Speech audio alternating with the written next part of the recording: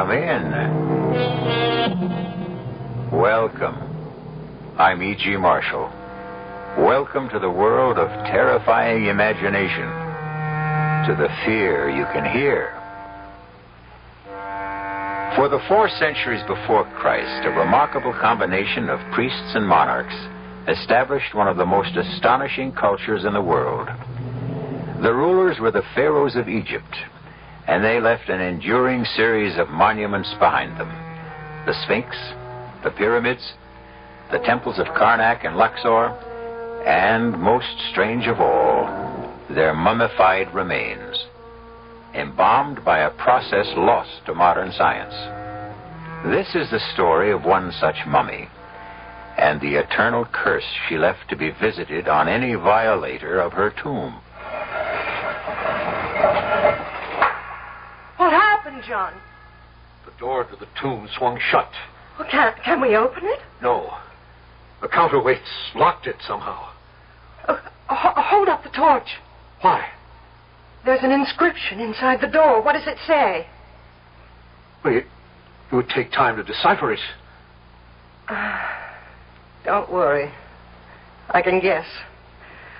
Who breaks this seal forever seals his doom. He will walk no more among the living, or find his way among the dead.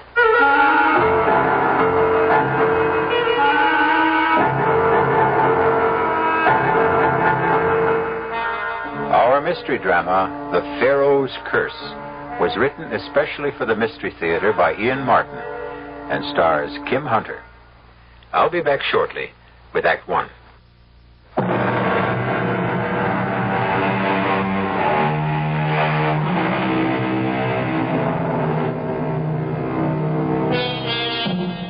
"1924, 50 years ago, belongs to another world. Certainly in the Middle East, almost midway through the period of the great archaeological excavations that make Egypt a mecca for tourists from all over the world. And in that era, no singer and entertainer reigned more supreme than Diane Elliott, the toast of 2 continents already, and now in the process of conquering a third, with an engagement at Shepherd's, world-famous hotel in Cairo.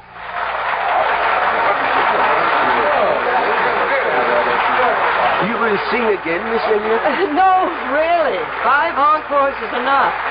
Never enough with you. Oscar, for anyone, is already too much. Of course, you must be tired. No, but I don't want the audience to be. If you'll excuse me. Would you excuse me first? Hmm? There is an old friend of mine here tonight who would very much like to meet you.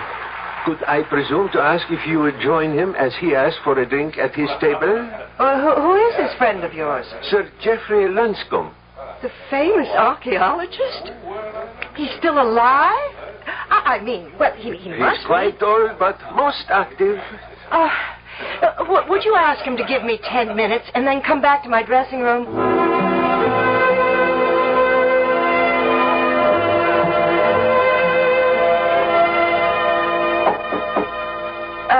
Just a moment. Come in. Miss Elliott. Sir Geoffrey? Guilty as charged. Oh, dear. Did I sound forbidding or something? No, not at all. It's just that I feel I'm intruding. Oh, not at all. I hope you'll excuse me, though. I've started changing because tonight's the end of my engagement here, and I have to start packing. Well, then you'll be leaving Cairo. Well, no, not for a few days. I hope at least a week. I've wangled a little gap between engagements because I want to do some sightseeing. Good, excellent. It makes it so much easier for me to ask what I want to ask. It's amazing. You, my dear, with your robe pulled tightly around you and your hair swept back so severely from your face. Yes. Absolutely amazing. Well, Let me tell you why I'm here. Have you ever heard of the Princess Hasiba? No. It's not too surprising. She was, you understand, a little before your time. Approximately 4,000 years. Hasiba, the gazelle-footed trailer of perfumed musk, Hasiba, the doe-eyed, radiant perfection of the three worlds. I thought you were an archaeologist, not a poet. Well, not I, my dear. That's Thotmes the Fifth, her husband, the Pharaoh. And he was right. She was, until then at least, the most exquisite woman who ever lived. And when she died, at 19, the Pharaoh was so crazed with grief that he stripped himself of all his wealth and turned it into jewels with which he filled her burial casket to the brim. She was buried with all the honors of a Pharaoh, and the door to her mastaba sealed forever with an undying curse. The mastaba? The burial chamber. And the curse? This chamber holds the jewels of my kingdom. Jewels beyond number and one beyond all price. Who breaks this seal forever seals his doom. He will walk no more among the living nor find his way among the dead. You almost make me believe that. And I almost believe it myself. Perhaps it's why I've taken the liberty of coming to you. I don't understand. Oh, why should you? Let me explain. 15 years ago, I discovered the small pyramid that covers the burial chamber. 3 times, on different expeditions, we have excavated with no success. This time, we have managed to isolate the mastaba itself, in spite of every kind of miserable luck. Cave-ins, men injured, crews deserting. But at last, within the next few days, I'm convinced the entrance will be found. Oh, how exciting, how wonderful for you. And Hasiba, I hope she isn't a disappointment. Was she really so beautiful, do you think? Incredibly. Her face shamed the shining sun, and the day was lit up by the light of her countenance. You know, you sound as though you'd actually seen her. I have. You have? Oh, yes, my dear. For every description fits you. Well, Sir Geoffrey, I'll have to admit that's about the prettiest compliment I've ever been paid. And the truth? Look.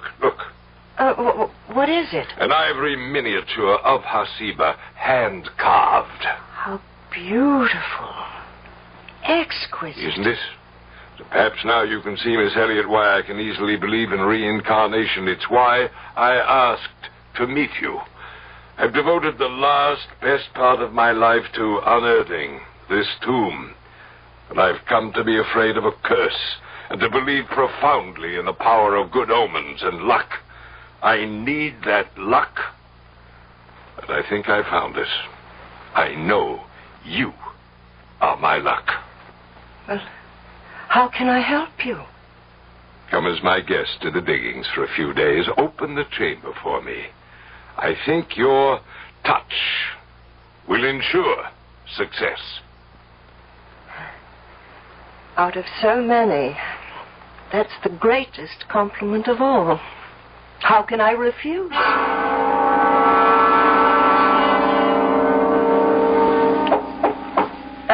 Just a moment. Oh, driver, good. Come in. Now, all I'm taking are these 2 bags, and you are not the driver I engaged this morning. No, Miss Elliot. Then why? Allow me my credentials. Inspector Hasid of the Cairo Police. Police? If you doubt me, call Ahmed. He will vouch for me. Now, may I ask a few questions? Well, of course. You had never met Sir Geoffrey Lonscombe before, the night before last. That's correct. But you are planning to visit the diggings? Yes. Why? Well, because he invited me to. Just as a guest? Of course. For a few days, correct? Well, now let's not make anything out of that, Inspector. He is about to open the tomb of some ancient Egyptian queen, and I am intrigued. I've never had the opportunity to meet a 4,000-year-old princess who's supposed to look like me. Now, what's wrong with that, and why should it interest the police? This thing is difficult. First of all, let me warn you that there may be possible danger in your visit to the diggings. What danger? I do not know exactly. But if you are to go, will you let me go with you as your driver, incognito? Why? Partially to protect you. And partially what else? That is what I want to find out. Do you have any knowledge of firearms, Miss Elliot? Well, as a matter of fact, I do. I used to do a lot of hunting with my father. And small arms? Yeah, we had a pistol range. I'm a pretty good shot. Well, could you handle this if you had to? For protection only, I mean. Webley, isn't it? 6-clip? It would fit a woman's handbag. Okay, but I'm not interested in running around playing with guns. Last night, at the diggings, there was a fatal accident. Not Sir Geoffrey. No.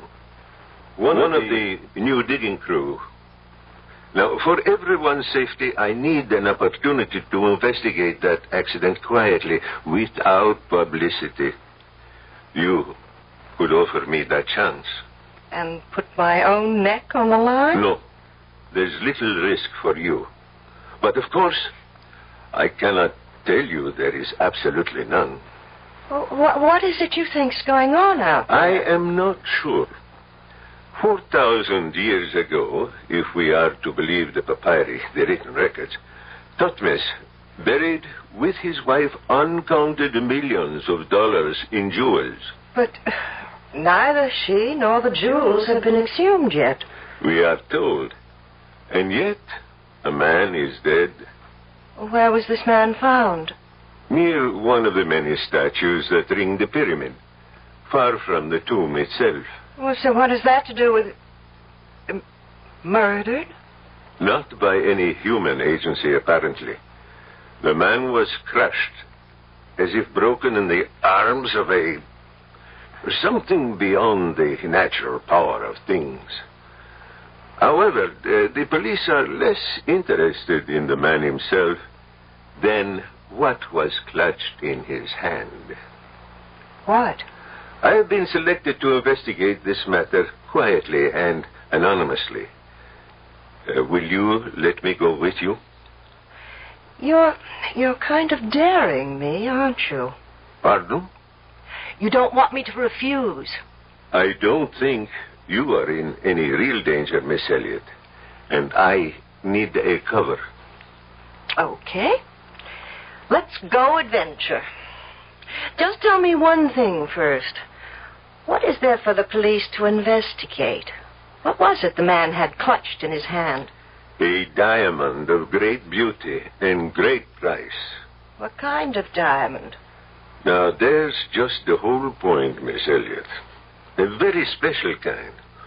For no diamond has been cut like this in the last 4,000 years.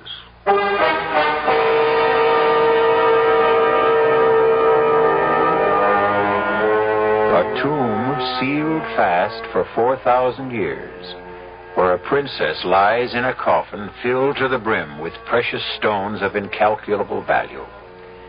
Could this diamond be from a tomb as yet uncovered, or was it some random discovery? And if it were, what inhuman agency, with a power beyond all human scope, mangled and destroyed the unfortunate man who found the strangely cut diamond? I'll return in a few moments with Act 2.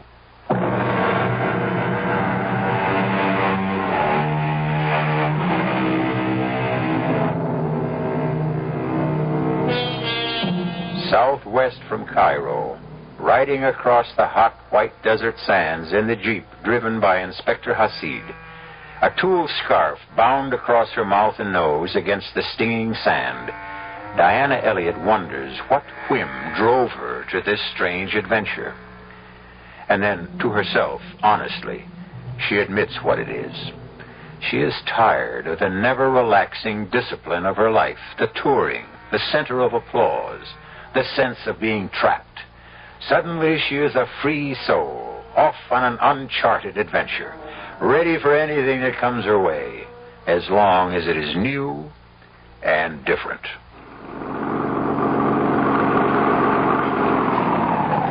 Miss Elliot. Oh, you know me? Yes. And you more than live up to what I've heard. Can I give you a hand down? Oh, thank you. That's more than a hand. Both. Brother, the old boy was right. About what? You. And our 4,000-year-old lady. Perhaps. But I'm not 4,000 years old yet. And I can stand by myself, Mr. Irving, John Irving. I'm Sir Jeff's assistant. He asked me to look out for you. Oh, great. Could we start by having you let go of my waist so I can breathe? Oh, I'm sorry. Where's Sir Geoffrey? He had to go into Cairo with the English mail and in connection with an accident we had here. Oh, yes, I know about that. You do? Yes, I read about it in the Cairo newspaper. Oh. Well, let's get your bags and get you settled. Do not worry, Sahib. I will take care of them. Oh, fine, driver. Miss Elliott's go into the big tent with the canopy. You can bunk down with the crew over there. Any one of the 3 tents near the diggings. Very good, Sahib. You want to go freshen up, Miss Elliott? Oh, no. Everything is too new and strange and exciting. I want to explore. Okay. You want to walk over and have a closer look at the pyramid? I love it. If I'm not keeping you... No, you're not. I've been designated as the official reception committee for the afternoon. Tell me, have you found the tomb yet? Not quite, but we're close. We started to uncover what appears to be the entrance to the outer chamber this morning. The diggers are working on clearing that now. It's hard to believe. What? That we're almost there. 15 years ago, this entire pyramid was buried in sand. Sir Jeff uncovered it on the 2 former expeditions. What a tremendous job. What are these statues that stand along the bottom row of stones? Those are various Egyptian gods. Now, let's see. Starting at that end, Thoth, the recorder, Horus, god of truth, Mot, goddess of justice, and Osiris, the king father himself. 2, 3, 4, 5. Hey, you missed one. This one in the middle. Oh, I'm sorry. So I did. I can't blame you. He's so ugly. That brutal, snarling face. What does he represent? That's Anubis, the jackal-faced god. Officially supposed, coincidentally enough, to be the greeter of the dead. I don't think I'd care to be greeted by that, dead or alive. What do you mean, coincidentally? Well, this is where an accident happened. You mean where the man was killed? You heard about that? Who told you, Sir Jeff? No, it was, my driver. Oh. Bad news travels fast in this country. In any country. Ooh, what a cruel, bestial face he has. What does greeter of the dead mean? He weighed the hearts of the dead before welcoming them to the great halls of Osiris, the judge and the sentencer. Oh, he's not quite as bad as he looks. Do tell. I think I'll have that hand down now. Oh, here you are. Watch it! Quick! Behind the statue. Let me shield you.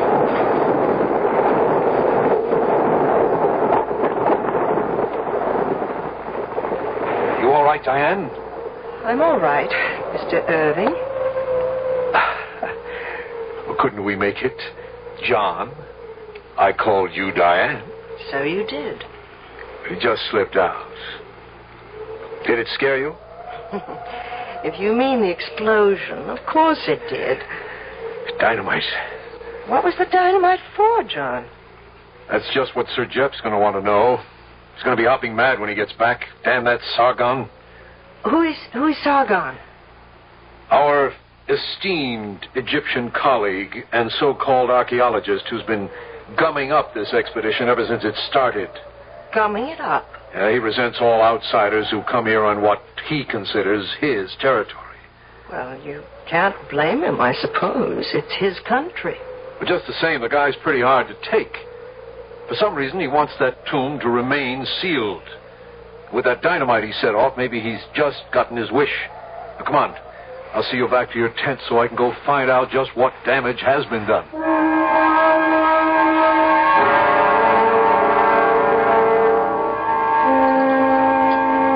Hi, dear Miss Elliot. I'm sorry I was responsible for making dinner so late. Oh, it was worth waiting for, Sir Geoffrey. This Arabian coffee is delicious. What was all the trouble with Sargon this afternoon? Well, this morning he wanted to dynamite the entrance open. I said we should wait till you got back. I knew you wouldn't go for it. My God, if we had a cave-in, the whole tomb would have been reburied. To say nothing of the possible damage to inscriptions inside. So? Well, he got so red-necked about it, I told him he could set the charges in case. Oh, that was foolish. I know, sir. But I never thought he'd be pig-headed enough to set them off on his own hook. That is it, I. Oh, Sargon, my dear fellow. Come in. Join us in coffee. I do not break bread among my enemies. Or with the infidel. Now, wait a minute. No, Sargon. I know you're upset, but there's no need to be rude. I don't believe you've met our guest, Miss Diane Elias. Ali Atman Ben Sargon, one of our most noted Egyptologists. How do you do? Your servant, Anissa.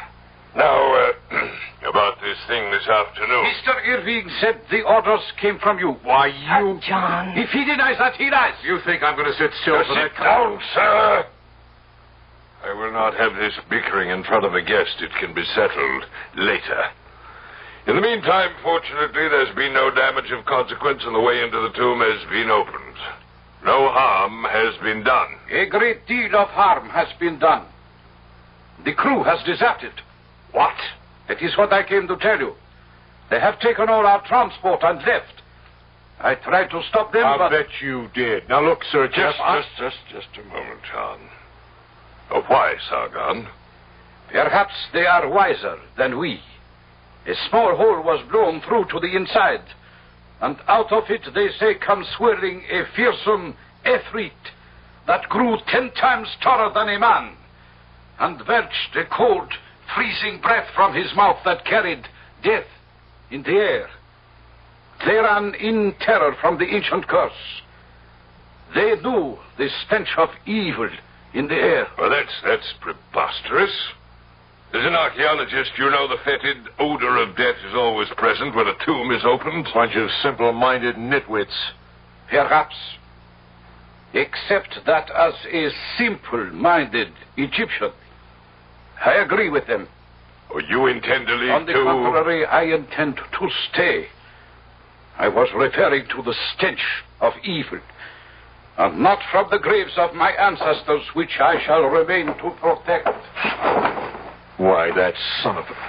You're going to let him get away with that? John, I'm sure it was a misunderstanding. Now, bear with me, please. Tomorrow may be the end of a long, long dream. Now, let me go and pacify poor Sargon. You intend to open the tomb tomorrow? The main breach has been made. I'm hopeful it can be managed. Well, then we must have the press here. I'll go into Cairo tonight. The men have taken the trucks. There's still Diane's Jeep. If I may borrow it? Well, it's not really mine. It's my driver's. Well, whatever you decide tomorrow will be an exciting day. I shall hope, Miss Elliot, to introduce you at last to your long-dead image. This must come to pass, for I still believe in you as my good luck. John, you'll see Miss Elliot to her tent? Of course, sir. Till tomorrow, then. Good night, sir. I'd still like to have it out myself with that surly... Look, let Sir Jeff handle it, John. I want to drink in this strange night. The atmosphere? Or the general excitement? Both. Everything. The air, the place, the time. That enormous red moon. What makes it like that? Sand, suspended in the air, filters the spectrum. Such a lot of sand. It's a whole lot of moon. So quiet. The air is heavy. Sleepy? No. Don't go in. Stay with me. That might be really dangerous. Why don't we grab the Jeep? Go into Cairo. We can't use the Jeep. Why not? It belongs to an inspector of police. Look, please don't say I said anything, but he's here investigating the accident. Sub Rosa. You won't tell anyone. Well, sure, if you ask me not to. But I still don't see why we can't... Then ask Inspector Hasid if you can borrow the Jeep. But I won't go with you. I'm too tired and too excited looking forward to tomorrow. It's funny how heavy the air seems. I can imagine why those men felt a dark weight, almost like death in the air. I'll be glad to see you tomorrow. Good night, John. Good night, Diane.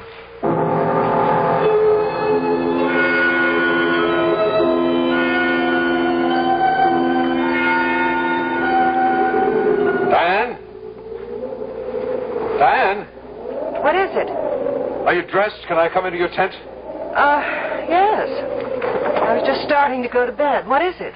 Look, I don't want to alarm you, but the men were right. There is death in the air tonight. Well, what now? Oh, it's nothing to do with the legend. Totally atmospheric. A simoom is on its way. We must race it by Pharaoh. But the tomb... The tomb can wait, as it has waited for centuries. Oh, but there won't be room in the Jeep for all of us. Only you and I are going. And the others? Sir Jeff and Sargon won't leave the tomb. Inspector Hasid won't leave Sargon and remains to protect Sir Jeff. What does that mean? Sargon is not to be trusted. Sir Jeff and the inspector know that. But if we have to run for safety, what about them? Well, they'll be safe in the excavation. It's like a tornado cellar. That's just what this blow will be like anyways. Well, so why can't we hole up with them? We could, if you think you can spare the time. What's that mean? A simoom. It could blow itself out in 6 or 7 hours or 6 or 7 days. Now, can you spare the time? Oh, of course not. I'm due in Paris in 3 days.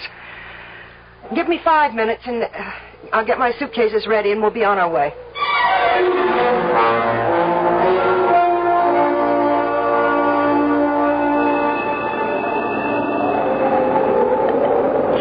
It's getting worse, isn't it? How far to Cairo?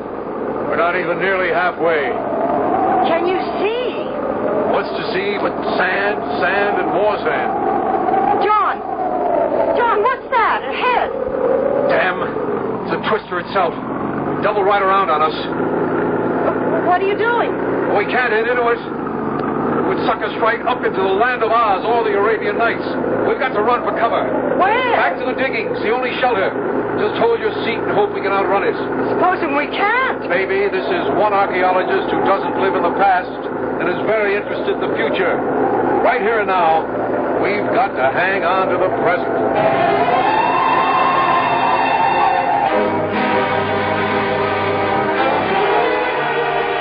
Whatever the effectiveness of the ancient curse, it seems the fates conspire to bring Diane Elliott and John Irving back within its range. And if the 4,000-year sleep of the delectable Hasibah is to be disturbed at last, on whom will the curse fall for disturbing it?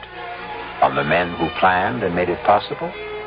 Or on another woman who dared to challenge her beauty? I'll return shortly with Act 3.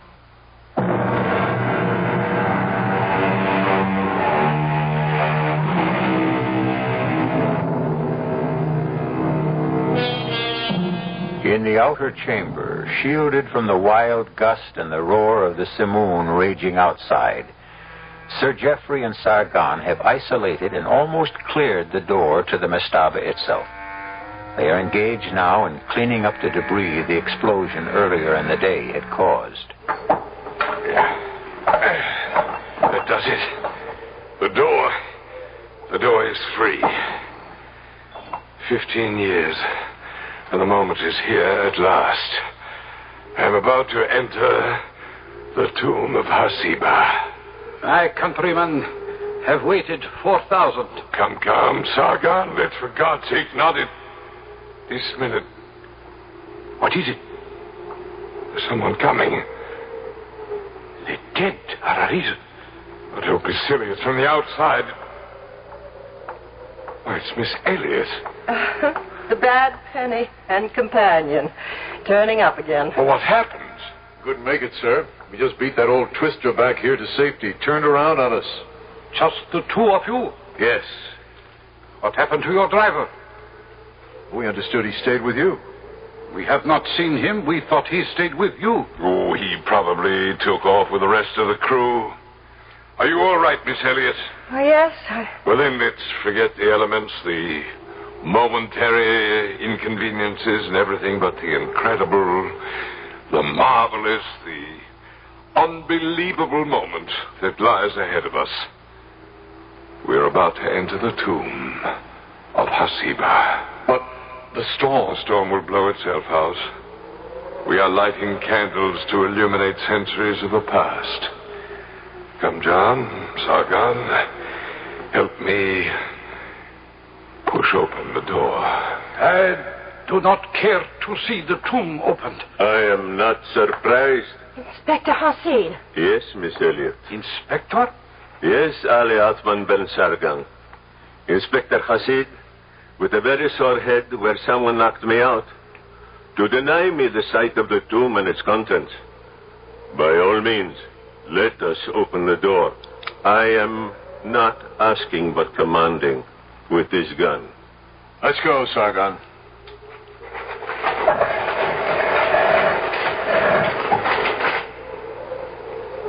There it is. Beyond that black aperture lies Hasiba, wrapped in her blanket of jewels. Who shall be first to enter? The right is mine. The right is Sir Jeffrey's. Don't make me use my gun. This is a moment I dread as much as I desire. Who knows what lies in that dark cave?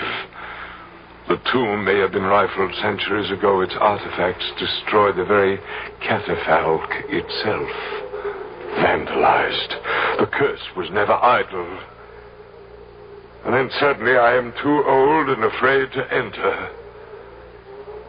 Diane, I brought you here as my luck. Will you risk it and enter first? If you wish me to. I wish it with all my heart.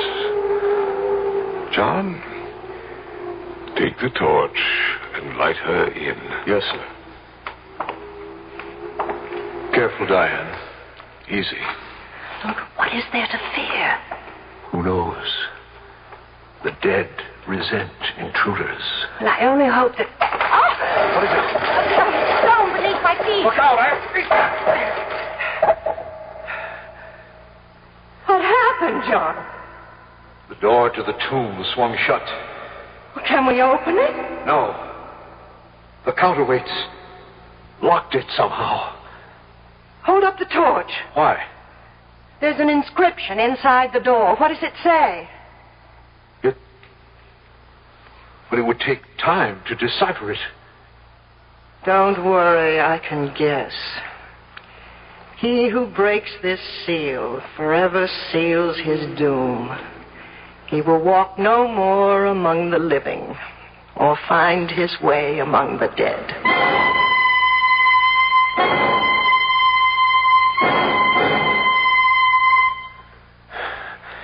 It's just what I was afraid of. Hopeless. The door can't be budged. What happened? The stone you stepped on, designed to trip the counterbalancing rocks and lock them. To get the door open now, they'll have to blast. So that was Thothman's ancient curse. It's pretty effective. Look, hold up the torch, John. Is that better? Yes. It's not a very large chamber. No. In the center there, is that... Yeah. That's the catafalque. Hasiba. Can we look? Why not? Poor little princess. Poor little rich girl. So young. Can we open the sarcophagus? I don't know. Somewhere there should be... Well, let's see. Ah, here. It's too heavy. As far as I dare slide it. Such a big coffin for such a little girl. But she is lovely. The face is only a death mask. Where are the jewels, John? The jewels that filled the casket to the brim. That's right.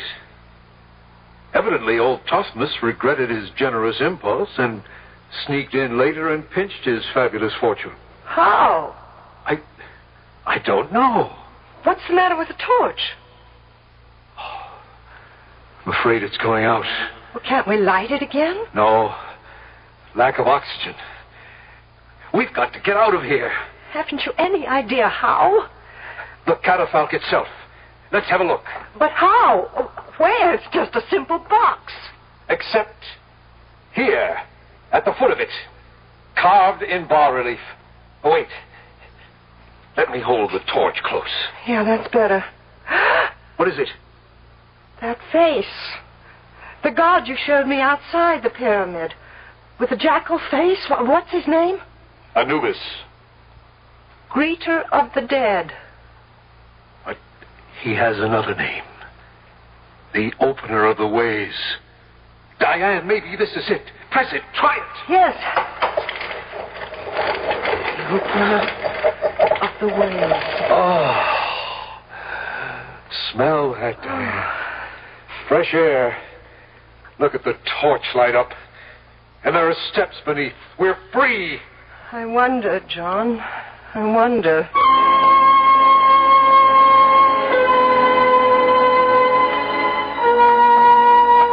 I can see it clearly now, Diane. Sargon, he's been plundering the tomb. That was the reason for all the delays he caused.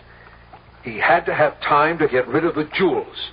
And now, unless we escape somehow, he's safe. Inspector Hasid won't let him go. We might as well have all the cards on the table. When I stumbled into you entering the chamber, it was because Sargon pushed the inspector against me and grabbed the gun. You can be sure Sir Geoffrey and Hasid are both dead by now. And Sargon is on his way to freedom with the jewels. Well, then it's up to us to stop him. How? What's the matter? A blank wall. This looks like the end of the road. It does, at that. How do we get out of this? That's all up to you, John. What does that mean? It's not very difficult to figure out. You know just where to put your hand to move this rock. Don't you, John? I? Why should I? Because you've been here so often before. You know. I think so. And what I don't know, I can guess. You found this secret entrance some time ago. And you stole the jewels, didn't you? You've been the one that's been delaying things while you tried to figure out some way to get away with them.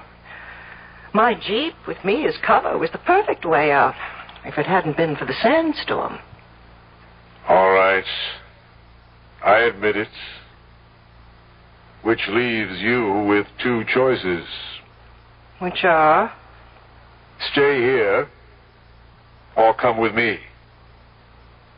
Diane, I am more than a little in love with you, and I promise you there's a fortune packed in your jeep that could make us able to live like Thothmas and his queen Hasiba. In your luggage, it could easily be smuggled out of the country. Half of it, all of it's yours, if you share it with me. And if I don't? I'll have to take my chances alone, which includes, unfortunately, leaving you shut in here where you can't blow the whistle on me. Two choices. What else? This. What? Gun? Where did you get that? From the inspector. And don't think I don't know how to use it. Are you ready to open the door now? Suppose I just refused. The torch is beginning to burn low again. That means we're running out of oxygen, doesn't it? Okay. You win. Here, catch it.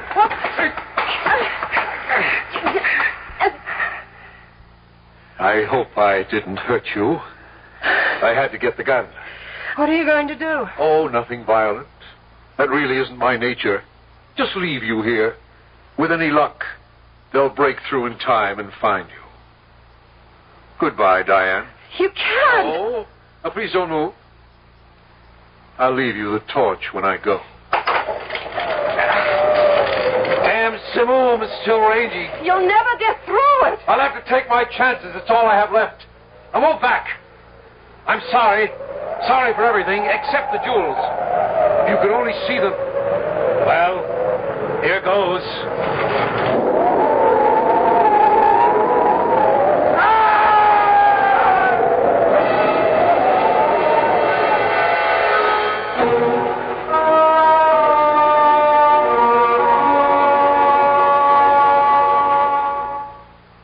No. I'm all right. You must rest, my dear. There's time later. No, I want to finish telling you.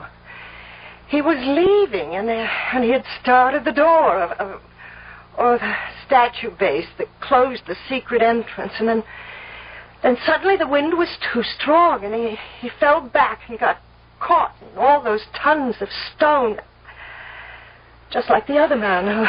I would spare little pity on him, Miss Elliot. The other man was my brother. Sahib Irving thought he had killed me just as successfully. But I don't understand. Why did he start to come back? His return was involuntary. What do you mean, Mr. Sargon?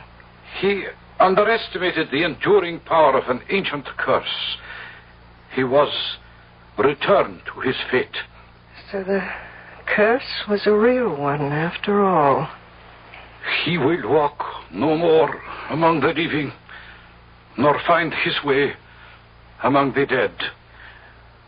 But, thanks to you, Miss Elliot, the ancient gods are satisfied, and the lady of whom you are a reincarnation will also be reborn.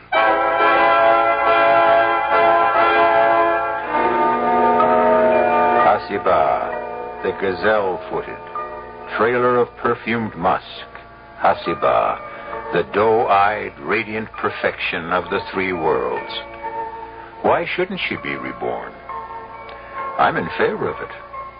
What man wouldn't be? I'll be back shortly.